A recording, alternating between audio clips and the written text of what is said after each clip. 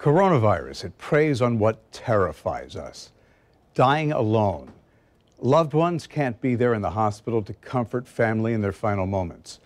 People can't gather for funerals for a goodbye. It compounds grief in profound ways that we just can't imagine. How do you cope? Dr. Justin Dorenzo is a licensed psychologist and joins us here on the morning show. Good morning, Bruce. Good morning. I just can't imagine being in that position. How do you cope? How do you deal with it? Sure. This is really a tough one, and this is really timely for me, too, because I just came back from Huntsville, Alabama, visiting an uncle of mine who has terminal cancer, and we had to go and make all those end-of-life decisions, as well as really making things right with each other and with family. And this is really the lesson today that I want to project to people is we got to be right with our loved ones, and we got to make amends, and we got to make sure that we have closure even before people go to the hospital, because the way this illness is happening is the complications are so quick. If somebody is getting ill or they could pass, those things happen fast. So and of course, with all the restrictions, we most likely will not be able to visit them in the hospital, or it will be very difficult. So again, it's really important to be right with your loved ones now. You know, you talk about hospice. It's all about being able to provide an environment where people can review their lives and say their goodbyes and their sorries and hold hands. And now that's just literally gone overnight. And the people who want to be there for their loved ones when they can't, they carry this guilt.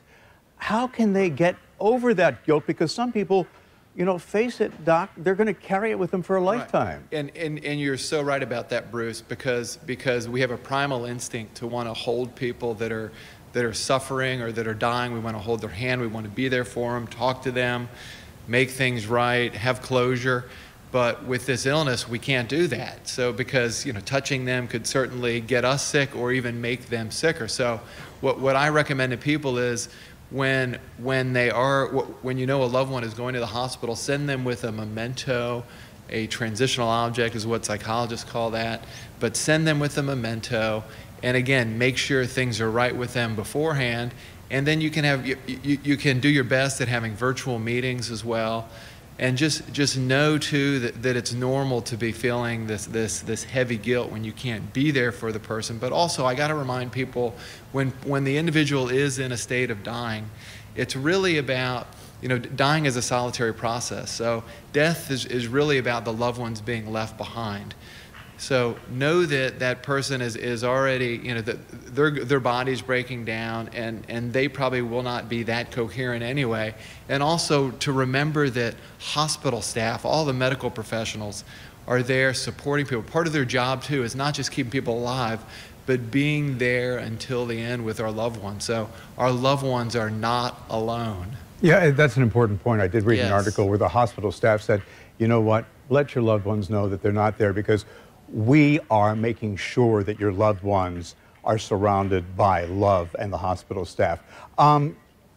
Maybe after all is said and done, since you can't be there when they pass, go to the gravesite and talk to those who passed. Does that help a little bit? That is so important, because we are postponing funerals, and it's okay to have a memorial service, but then after this is all over, we can have the funerals, you can visit at the grave site and celebrate people, and of course we'll be able to bring more than 10 people together when this is over. So, you know, I just want people to keep trudging forward and you know, share with their kids too that we're all part of this shared sacrifice. It's really important that we're all doing this together. We're saving lives, and even the people that are dying alone, they are also part of this shared sacrifice.